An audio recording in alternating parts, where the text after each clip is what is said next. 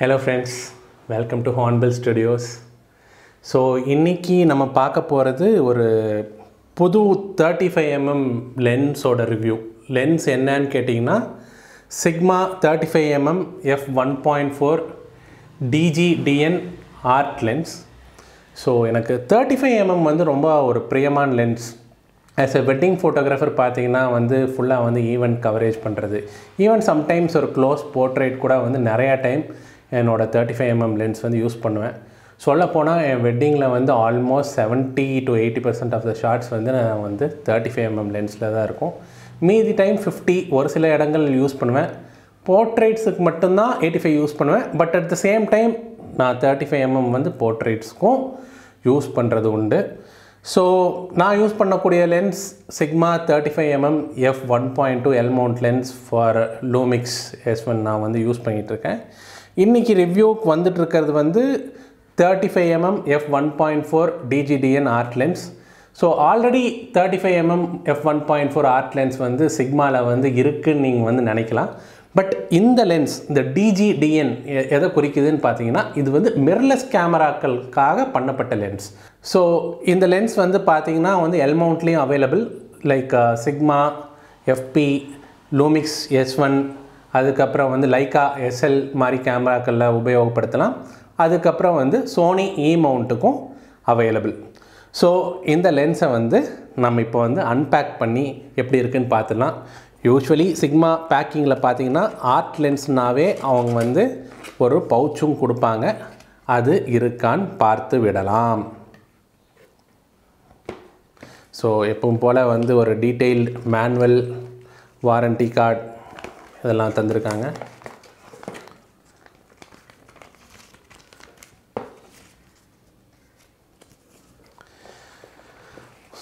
So நான் சொன்ன மாதிரி ஒரு அழகான பவுச்சில் தான் இந்த Sigma லென்ஸ் வந்திருக்கு. ஸோ இது திறந்து என்ன இருக்குன்னு பார்த்துடலாம். ரெண்டு பக்கம் குஷன் போட்டிருக்காங்க. கூடயே லென்ஸ் ஹுட் தந்திருக்காங்க. ஃபஸ்ட் லென்ஸ் எப்படி இருக்குன்னு பார்ப்போம். ஆக்சுவலி சொல்லப்போனால் ஒரு 35mmக்கு 1.4க்கு இது வந்து சின்ன லென்ஸுன்னு சொல்லலாம். ஸோ இந்த லென்ஸ் பார்த்தீங்கன்னா கூடயே ஒரு ஹூட் கொடுத்துருக்காங்க. ஹூட்லேயும் நல்ல விஷயம் என்னென்னா அந்த ஹூடுக்கு வந்து லாக் இருக்குது. ஸோ இப்படி போட்டிங்கன்னா அழகாக லாக் ஆகிடுது. 67mm ஃபில்டர் டயா லென்சஸ் வந்து நீங்கள் 67mm டயா வச்சுருப்பீங்க. ஸோ அது சேம் ஃபில்டர்ஸ் யூஸ் பண்ணலாம், போலரைசர் யூஸ் பண்ணலாம். அதுக்கப்புறம் பார்த்தீங்கன்னா உங்களுக்கு வந்து அப்பர்ச்சர் கண்ட்ரோல் லென்ஸ்லேயே கொடுத்துருக்காங்க. 1.4லேருந்து 16 வரைக்கும் மாற்றிக்கலாம். அது பத்தாததுக்கு ஆட்டோ மோடு ஒன்று இருக்குது. ஸோ இந்த ஆட்டோ மோடுக்கும் 16க்கும் நல்ல ஒரு ஹார்ட் ரிசர்ஸ் கொடுத்துருக்காங்க. ஸோ நீங்கள் 16லேருந்து ஆக்சிடென்டலாக ஆட்டோக்கு போகிறக்கு வாய்ப்பில்லை. ஸோ இங்கே வந்து சைடில் பார்த்தீங்கன்னா ஒரு லாக் பட்டன் இருக்குது. அந்த லாக் பட்டன் வந்து எனேபிள் பண்ணிட்டீங்கன்னா நீங்கள் வந்து மேனுவல் அப்பர்ச்சர்ஸ் யூஸ் பண்ணிங்கன்னா மேனுவல் அப்பர்ச்சர்ஸ் மட்டும்தான் யூஸ் பண்ண முடியும். டக்குன்னு ஆட்டோக்கு போயிடாது. ஸோ ஆட்டோக்கு போகணுன்னா அந்த லாக்கை வந்து டிசேபிள் பண்ணிவிட்டு அதுக்கப்புறம் தான் ஆட்டோக்கு போக முடியும். ஆட்டோவில் லாக் பண்ணிட்டீங்கன்னா ஆட்டோலேயே தான் இருக்கும். ஸோ ஆட்டோன்னா என்னென்னா நம்ம வந்து கேமராவில் கூட அப்பர்ச்சர்ஸ் வந்து அட்ஜஸ்ட் பண்ணியிருக்கலாம். பட் ஒரு சின்ன ஒரு சஜஷன் Sigmaக்கு என்னென்னா இதுலேயும் வந்து ஃபார் எக்ஸாம்பிள் f2.8 போட்டு அதிலேயே லாக் பண்ணுற மாதிரி கொடுத்துருக்கலாம். அது வந்து கொடுக்கல. இந்த சைடில் பார்த்தீங்கன்னா ஆட்டோ ஃபோக்கஸ் மேனுவல் ஃபோக்கஸ் தனியாக வந்து பட்டன் கொடுத்துருக்காங்க. அது ஆக்சுவலி நான் நிறையா லென்சஸில் ப்ரிஃபர் பண்ணுவேன். இப்போது லூமிக்ஸ் மாதிரி பாடிஸ்லாம் வந்து நம்ம வந்து பாடியிலே வந்து ஆட்டோ ஃபோக்கஸ் மேனுவல் ஃபோக்கஸ் ஸ்விட்ச் இருந்தாலும் இது வந்து நல்ல விஷயம். So drive by wire focus ring தான். ப்ளஸ் வந்து ஒரு எக்ஸ்ட்ரா ஒரு கஸ்டமைசபிள் பட்டன் கொடுத்துருக்காங்க. ஆட்டோ ஃபோக்கஸ் இல்லை வந்து வேறு ஏதாவது ஆட்டோ ஃபோக்கஸ் மோட்ஸ் அதுக்கு மாதிரி யூஸ் பண்ணிக்கலாம். அதுக்கப்புறம் வந்து லென்ஸ் வந்து இதை வீடியோ பர்பஸ்க்காகவும் கொடுத்துருக்காங்க நல்லா தெரியுது. ஏன்னா வந்து கிளிக் டீ கிளிக்குன்ற ஒரு விஷயம் கொடுத்துருக்காங்க. இப்போ வந்து கிளிக் வந்து நீங்கள் ஆஃப் பண்ணிட்டீங்கன்னா நீங்கள் வந்து ஸ்மூத்தாக எந்த சத்தமும் இல்லாமல் ஸ்மூத்தாக வந்து உங்களால் அப்பர்ச்சர் வந்து 16லேருந்து 1.4 வரைக்கும் வேரி பண்ண முடியும். பேக் சைடில் வந்து இந்த லென்ஸ் மவுண்டிங் பாயிண்ட்டுக்கு வந்து ஒரு ஒயிட் பாயிண்ட் கொடுத்துருக்காங்க.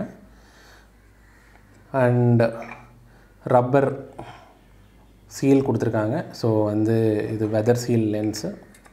இது ஒரு சின்ன கம்பேரிசன்.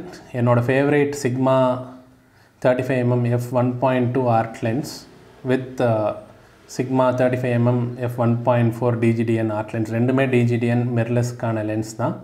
ஒன்று 1.2 ஒன்று 1.4.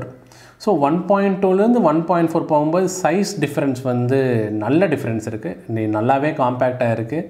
ஸோ ஒரு 1.4 லென்ஸில் இவ்வளோ சைஸ் ரிடக்ஷன் வரணுன்னா ஒரு 1.2 வந்து நிறையா டைம் வந்து நம்ம யூஸ் பண்ண வேணான்னு வந்து திங்க் பண்ண தோண வைக்கும்.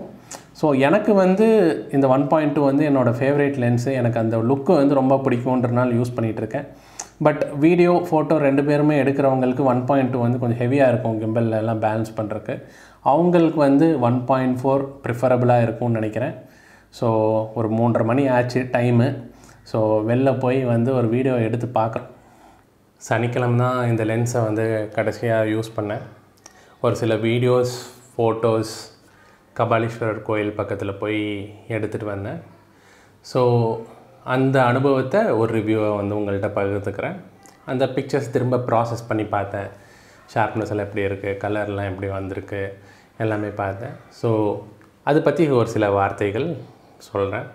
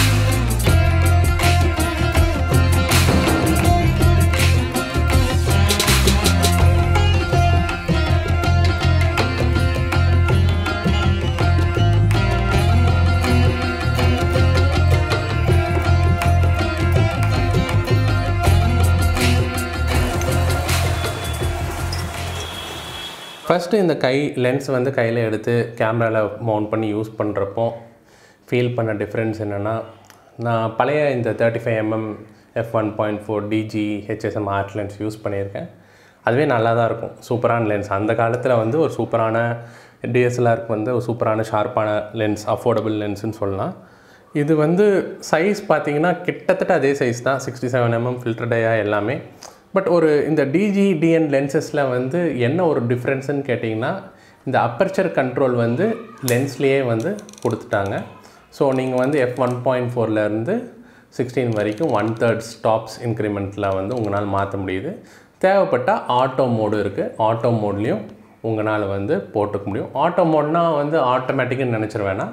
ஏ மோடில் போட்டிங்கன்னா நீங்கள் வந்து அப்பர்ச்சரை வந்து கேமராவில் இருந்து உங்களால் கண்ட்ரோல் பண்ண முடியும். இது நிறைய டைம் வந்து யூஸ் ஆகும். ஏன்னா நிறைய டைம் வந்து நம்ம வீடியோவில் எடுக்கும்போது ஒரு பர்டிகுலர் அப்பர்ச்சரில் வந்து செட் பண்ணிவிட்டு நம்ம எடுக்கணும்னு வந்து நம்ம நினைப்போம். ஸோ அப்போ வந்து இந்த மோடில் வந்து யூஸ் பண்ணிக்கலாம். பில்ட் குவாலிட்டி ரொம்பவே நல்லா இருந்துச்சு. டீக்ளிக்ட் அப்பர்ச்சர்ஸ் வந்து வீடியோவில் எடுக்கும்போது டக்குன்னு வந்து லைட்டை வந்து கட் பண்ணோன்னா வந்து ரொம்ப யூஸ்ஃபுல்லான ஃபீச்சர். ரொம்ப ஸ்மூத்தாக கண்ட்ரோல் பண்ண முடியும். ஒரு ஃபங்க்ஷன் பட்டன் கொடுத்துருக்காங்க, அது கஸ்டமைஸ் பண்ணிக்கலாம். வெதர் சீலிங் கொடுத்துருக்காங்க. ஸோ அதுவும் நல்ல விஷயம். ஸோ ஒரு ஆர்ட் பேட்ச் இருக்குது. ஆர்ட்டுனாவே வந்து சிக்மாவில் வந்து இருக்கலையே சிறப்பான லென்ஸ் வந்து ஆர்ட் லென்ஸ் தான் வந்து சொல்லலாம். அண்ட் இந்த ஹூட் வந்து நல்ல ஒரு அழகான லாக்கும் கொடுத்துருக்காங்க. அது ரொம்ப பிடிச்சிருக்கு எனக்கு. ஸோ அந்த ஹூட் போட்டு கேமராவில் மவுண்ட் பண்ணி எடுக்கிறப்போ ரொம்ப ஒரு கம்ஃபர்டபுளான ஃபீல் கொடுக்குது. ஸோ இதெல்லாம் வந்து ஓகே, பார்க்குறக்கு அழகாக இருக்குது, கையில் பிடிக்கிறக்கு அழகாக இருக்குது, பில்ட் குவாலிட்டி நல்லா இருக்குதுன்னு சொல்லியாச்சு. முக்கியமான விஷயம் ஒரு லென்ஸில் என்னென்னா, படம் எப்படிங்க வரும், படம் நல்லா வருமா அப்படின்னு வந்து கேட்டானா, என்னை பொறுத்த வரைக்கும் f1.4லேயே வந்து எங்கே ஃபோக்கஸ் பண்ணியிருக்கோமோ அங்கே வந்து டீட்டெயில்ஸ் வந்து ஷார்ப்பாக இருக்குது. அஃப்கோர்ஸ் நம்ம வந்து 1.4லேருந்து 5.6, 8ன்னு வந்து போகும்போது வந்து there is a slide increase in sharpness இருக்க தான் செய்யும். பட் ஆனால் அது வந்து டப்புன்னு பார்த்தவொன்னே தெரியுமான்றதெல்லாம் இல்லை. ஓகே, நீங்கள் ஜூம் பண்ணி நீங்கள் உட்காந்து அதில் வந்து மெனக்கெட்டு நீங்கள் வந்து ரிசர்ச் பண்ணுறீங்கன்னா அது வந்து கண்டுபிடிக்கலாம். என்னை பொறுத்த வரைக்கும் இந்த மாதிரி ஒரு லென்ஸ் வந்து வாங்குறது வந்து 5.6ல வந்து எடுக்கிறக்காக நம்ம வந்து வாங்க போகிறதில்ல. அது சீப்பர் லென்சஸ் இருக்குது. ஃபார் எக்ஸாம்பிள் சிக்மாலேயே வந்து கண்டெம்பரரி ஐ சீரிஸ் லென்ஸ் இருக்குது 35mm f2. அது கண்டிப்பாக இதோட வந்து விலை கம்மியாக தான் இருக்கும். அது வாங்கிட்டு போகலாம். இதுலேயே பார்த்தீங்கன்னா இதோட பெரிய லென்ஸ் நான் முன்னாடியே காட்டின மாதிரி f1.2 லென்ஸ் என்னோடய ஃபேவரேட் லென்ஸ். நீங்கள் f1.4ல் நிறையா ஷூட் பண்ணுவீங்க அப்படின்னு வந்து நினச்சிங்கன்னா அப்போ வந்து இந்த லென்ஸ் வாங்கிக்கோங்க. இல்லை வந்து நான் வந்து 2.8 மேலே தான் ஷூட் பண்ணுவேன்னா நீங்கள் வந்து f2 லென்ஸ் வந்து நீங்கள் வந்து தாராளமாக வாங்கிக்கொள்ளலாம். அதுக்கப்புறம் வந்து distortion. Okay, any 35mm lens, okay, ஒரு ப்ரைம் லென்ஸ் பார்த்தீங்கன்னா ஒரு சின்ன ஒரு பேரல் டிஸ்டார்ஷன் இருக்கும். அது வந்து இந்த லென்ஸ்லேயும் இருக்குது. பட் அது பெருசாக வந்து ஒரு படத்தில் வந்து தெரியுமான்னு கேட்டால் பெருசாக தெரியாது. நீங்கள் வந்து ஜாமெட்ரிக்காக வந்து வெர்டிக்கல் லைன்ஸ், ஹரிசாண்டல் லைன்ஸ் இருக்கிற மாதிரி ஏதாவது வந்து நீங்கள் எடுத்திங்கன்னா அந்த டிஸ்டார்ஷன் வந்து தெரியும். பட் அதையும் வந்து கரெக்ட் பண்ணுறது வந்து ரொம்ப சிம்பிள். லைட் ரூமில் கண்டிப்பாக வந்து இதுக்கான ப்ரொஃபைல் ரிலீஸ் பண்ணிடுவாங்க. அதில் ஒரு டிக் மார்க் போட்டிங்கன்னா உங்களுக்கு கரெக்ஷன் ஆகிருப்போகுது. அதுக்கப்புறம் Chromatic Aberration. நானும் 2-3 ஹை கான்ட்ராஸ்ட் பிக்சர்ஸ் எல்லாம் எடுத்து பார்த்தேன். எனக்கு பெருசாக வந்து Chromatic Aberration இந்த லென்ஸில் வந்த மாதிரி தெரில. மேபி இது வந்து ஒரு ஃபுல் டைம் ரிவ்யூ, கொஞ்சம் நிறையா டைம் எடுத்து ரிவ்யூ பண்ணால் வேறு எதுலையா ஒரு சுச்சுவேஷனில் பார்க்கலாமான்னு தெரில. ஸோ இது வரைக்கும் நான் பார்க்கல. ஸோ அது இல்லைன்னே வச்சுக்கலாம். அதுக்கப்புறம் வினியட்டிங். ஓகே, அதே மாதிரி தான் ஒரு வைட் ஆங்கிள் லென்ஸ் f1.4ல் ஷூட் பண்ணும்போது கண்டிப்பாக வந்து விக்னெட்டிங் இருக்கும். இந்த லென்ஸ்லேயும் இருக்குது. அதே மாதிரி கரெக்ஷன் வந்து ரொம்ப சிம்பிள். லைட் ரூமில் வந்து அந்த ப்ரொஃபைல் கரெக்ஷன் போட்டாவே வந்து விக்னெட்டிங் காணாமல் போயிடும். நான் நிறைய டைம் வந்து வெட்டிங்ஸ் எல்லாம் ஷூட் பண்ணும்போது அந்த விக்னெட்டிங் மட்டும் நான் வந்து குறைக்க மாட்டேன். அந்த லென்ஸில் வர நேச்சுரல் விக்னெட்டிங் எனக்கு பிடிக்கும். பிகாஸ் வந்து ஒரு சென்டரில் வந்து ஒரு சப்ஜெக்ட் வச்சு கம்போஸ் பண்ணியிருந்தோம்னு வச்சுக்கோங்களேன், சுற்றி ஒரு சின்ன ஒரு டார்க்கான ஒரு ஏரியா வந்து வர்றது வந்து சப்ஜெக்ட்டுக்கு வந்து கூடுதலாக ஒரு சின்ன ஒரு ஃபோக்கஸ் தர மாதிரி இருக்கும். அதனால் எனக்கு பிடிக்கும். ஸோ அது வந்து பிடிக்காதவங்க, ஃபார் எக்ஸாம்பிள் ஆர்கிடெக்சர் எடுக்கிறேன், நான் வந்து ரொம்ப டீட்டெயிலில் ஏதாவது ப்ராடக்ட் எடுக்கிறேன், அந்த மாதிரி நினைக்கிறவங்க தாராளமாக அது வந்து ரிமூவ் பண்ணிடலாம். Next auto focus. ஸோ இந்த லென்ஸ் வச்சு வீடியோ வந்து முழுக்க ஆட்டோ ஃபோக்கஸில் தான் எடுத்தேன். சத்தமே இல்லைங்க, ஒரு சின்ன சத்தம் கூட இல்லை. அவ்வளோ ஸ்மூத்தாக இருந்தது ஆட்டோ ஃபோக்கஸு. சில டைம் வந்து ஃபோக்கஸ் ஆகிறதே தெரியல, அவ்வளோ சீக்கிரம் பட்டுன்னு வந்து ஆயிடுச்சு. ஒரு நேட்டிவ் லென்ஸ் வந்து எவ்வளோ ஃபாஸ்ட்டாக வந்து இருக்குமோ ஸோ அந்தளவு ஃபாஸ்ட்டாக இருக்கும். ஸோ நான் வந்து இது வந்து நீங்கள் எல் மவுண்ட் யூஸராக இருக்கட்டும், இல்லை வந்து நீங்கள் சோனி இ மவுண்ட் யூஸராக இருக்கட்டும், நான் உங்களுக்கு வந்து ரெக்கமெண்ட் பண்ணேன்.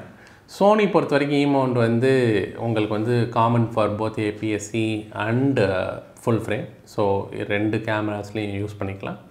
So Lumix S1, S5, S1R, S1H அந்த மாதிரி கேமராஸ் ப்ளஸ் சிக்மாவில் FP, இப்போ FPL வந்திருக்கு, அப்புறம் லைக்கா SL2, இந்த எல்லா எல் மவுண்ட் கேமராஸ்லேயும் இந்த லென்ஸ் வந்து தாராளமாக யூஸ் பண்ணலாம். இது வந்து ஒரு சாம்பிள் பீஸ் லென்ஸுன்றதுனால வந்து ஃபுல் ஸ்பெசிஃபிகேஷன் வந்து என்கிட்ட இல்லை. பட் நான் வந்து எண்ணினதில் வந்து இதில் வந்து 11 அப்பேர்ச்சர் பிரேட்ஸ் இருந்துச்சு அண்ட் அது ரொம்பவே ரவுண்டடாக இருக்குது. ஸோ இதனால் என்ன அட்வான்டேஜ்னு வந்து பார்த்தீங்கன்னா, நீங்கள் வந்து ஷூட் பண்ணும்போது க்ளோஸ் ஃபோக்கஸில் எல்லாம் ஷூட் பண்ணுறீங்க, உங்களுக்கு வந்து 1.4 ஷூட் பண்ணுறீங்கன்னு போது உங்கள் அவுட் ஆஃப் ஃபோக்கஸ் ஏரியா வந்து ரொம்ப பியூட்டிஃபுல்லாக ஸ்மூத்தாக க்ரீமியாக இருக்குது. அதே மாதிரி வந்து பொக்கேயும் வந்து ரொம்ப சர்க்குலராக ரொம்ப அழகாக இருக்குது. வீடியோவில் வந்து 2-3 ஃபுட்டேஜ் காட்டுறேன், இந்த மாதிரி இந்த அவுட் ஆஃப் ஃபோக்கஸ் ஏரியாஸ் வந்து எப்படி வந்திருக்குன்னு. ஒரு 1-2 பிக்சர்ஸ் கூட வந்து அவுட் ஆஃப் ஃபோக்கஸ் ஏரியாஸில் வந்து நீங்கள் பார்க்கலாம். ரொம்பவே பியூட்டிஃபுல்லாக இருக்குது. ஸோ இந்த லென்ஸ் யாருக்காகன்னு பார்த்தா, definitely as a wedding photographer நான் வந்து வெட்டிங் ஃபோட்டோகிராஃபிக்கு வந்து ரெக்கமெண்ட் பண்ணுறேன். ஏன்னா வெட்டிங் ஃபோட்டோகிராஃபி பொறுத்த வரைக்கும் ரிச்சுவல்ஸ் எடுக்கிறது எல்லாமே வந்து ஒரு வைட் ஆங்கிளில் தான் எடுக்கணும்னு வந்து எப்போவுமே நினைப்பேன். ஸோ ஈவன் ஒரு பொண்ணை வந்து க்ளோஸாக எடுத்தாலும் கூட பின்னாடி அந்த பொண்ணை எங்கே உட்காண்ட்ருக்காங்கன்ற கான்டெக்ஸ்ட், பின்னாடி மாப்பிள்ளையை காட்டலாம், இல்லை வந்து அந்த புரோஹிதரை காட்டலாம், ப்ரீஸ்ட்டை காட்டலாம். ஓகே, அதெல்லாம் காட்டும்போது தான் அவங்க வந்து ஒரு வெட்டிங் அட்மாஸ்ஃபியரில் வந்து இருக்காங்கன்றது வந்து தெரியும். ஸோ ஒரு 35mm லென்ஸ் வந்து யூஸ் பண்ணி எடுக்கிறது வந்து அது ஒரு நல்ல விஷயம்.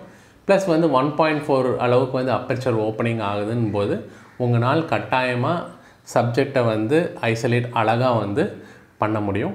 ஸோ f1.2 எனக்கு வந்து பிடித்தமான லென்ஸ்னு சொல்கிறேன். அது வந்து 1 கிலோ மேலே இருக்கிற லென்ஸு. இது வந்து 600+ கிராம்ஸ் தான் இருக்குது. எக்ஸாக்ட் நம்பர் டக்குன்னு வந்து ஞாபகம் இல்லை. ஸோ அவ்வளோ வெயிட்டு தான் இருக்குது. ஸோ ஆல்மோஸ்ட் வந்து பாதின்னு சொல்லலாம்.